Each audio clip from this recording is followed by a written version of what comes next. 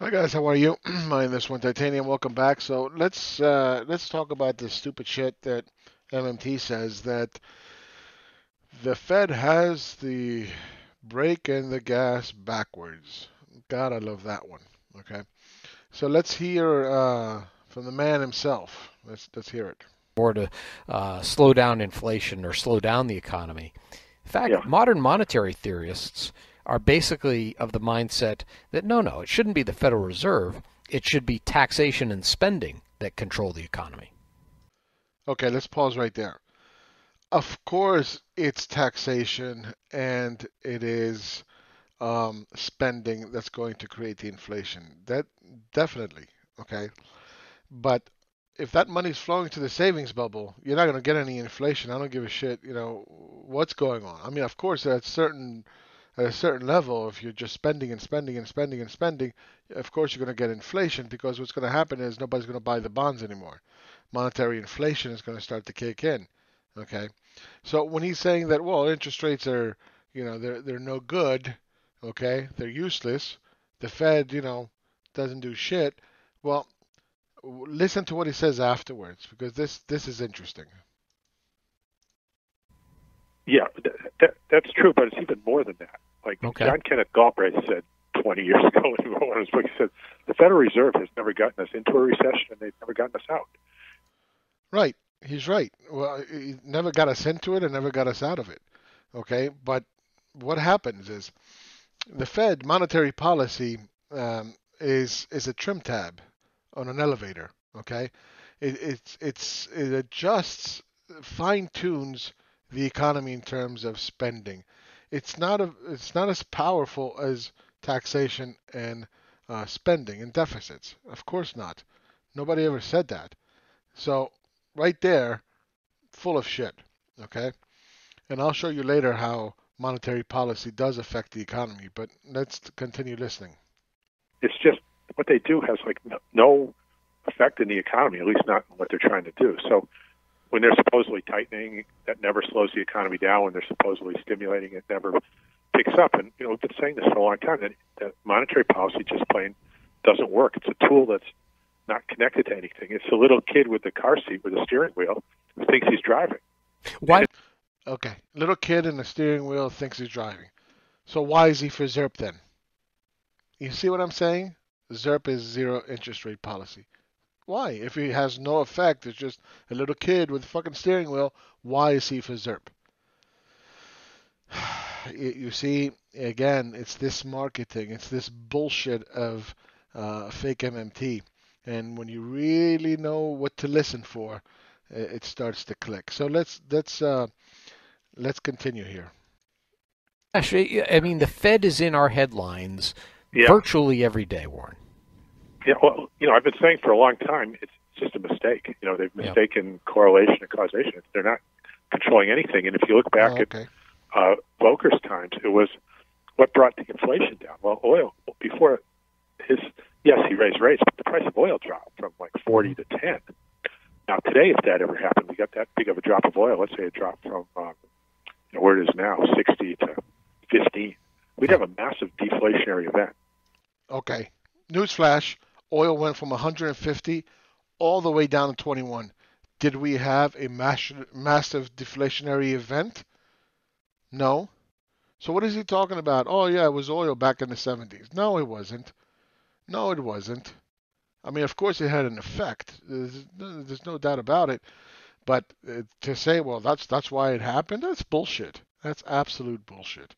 Okay, he's just pulling shit out of his ass. Right. Okay, CPI would be negative for months, year Oh over yeah, year, everything. sure. Mm-hmm. Back then, what happened? Inflation went down slowly over 10 years. And again, where you said, well, if it goes from 60 to 15, dude, it went from fucking 150 all the way down to 121, and it stayed at 40, 50 for a while.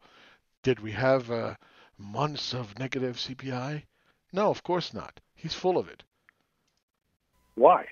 Because Chairman Volcker had the interest rates so high. The interest rates were prolonging the inflation. They were causing it to linger. They were adding to the inflation because the government itself is a big net payer of interest. It pays. Okay. It was a little kid with a steering wheel thinking he's driving a car, and now suddenly the Fed, by having the interest rates so high, is prolonging the inflation. What the fuck? And that's in the same interview, okay? Like, didn't the guy pick up and say, wait a minute, I thought you said there was a kid with a steering wheel, right?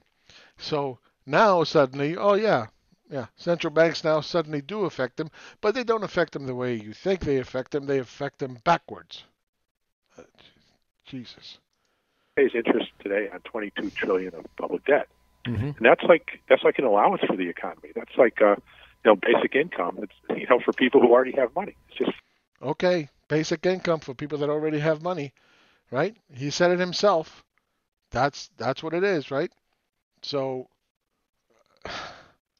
let's continue. for the economy. That's like basic income. It's for people who already have money. It's just free money that's paying all this interest that it's paying. It adds to the deficit, and it's just free money, and that prolonged the inflation. It adds to the deficit and it prolongs the inflation. I thought the central bank didn't do anything. Isn't our deficit our income, our black ink, our savings? Now it's prolonging the inflation. And so I was around back then while Volcker was doing this. Oh wow! Trading Well, the market that gives you second by credibility second. then. And it was clear to me what he was doing was prolonging it, not curing it. But nobody's paid any attention up till recently. Now the Wall Street Journal article you're talking about is finally said, yeah, we've been right all along. So it's nice to see that after 25 years. It's been right all along. The Fed is a kid with a steering wheel, and he's right all along because it prolongs inflation. You can't make this shit up. Seriously. Let me show you something.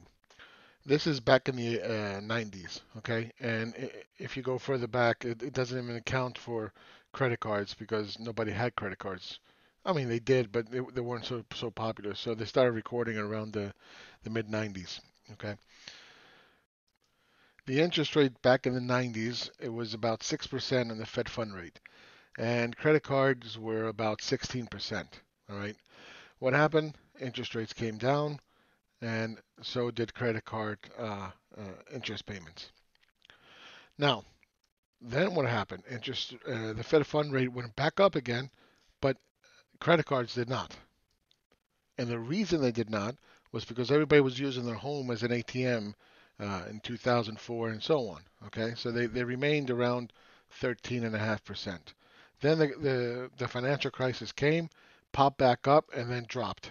Okay, the Fed's fund rate was virtually zero. So it came down, and then they started to raise rates in 2015. You can see it right here. What happened to interest rates? Started to go back up. Why? Why did it go back up? What does that mean? If you are carrying a debt on your credit card and suddenly you have to pay more interest to carry that debt, that leaves you with less discretionary income. If you have less discretionary income, you cannot consume as much. If you're not consuming as much, what happens to the economy? It starts to decelerate. What happened to delinquency on credit cards? Look at that. Right in 2015, as rates started to rise, so did delinquency. Okay, it's not a big deal, okay, but it does have an effect on the real economy where the 95% live. What happened to no auto loans, right? The interest rate started to rise.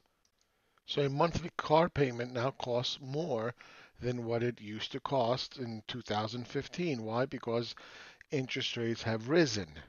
But the Fed has no effect. It's just doing nothing. And then it is doing something, prolonging the inflation. And then it is giving money, free money to the savers. But it's interest income to the economy, so that's a positive because it's our savings. The man doesn't know what the hell he's talking about. He's just flip-flopping all over the place, says one thing, does another thing, and means something completely different. That's MMT for you. That's why everybody's making fun of him. And that's what I've been telling you for years. That these guys, it's just marketing. They'll tell you whatever you want, depending on the fucking argument, and that's it. So that's it for this video. Thank you for watching, and again, don't get fooled by these MMT tards. Take care. Bye bye.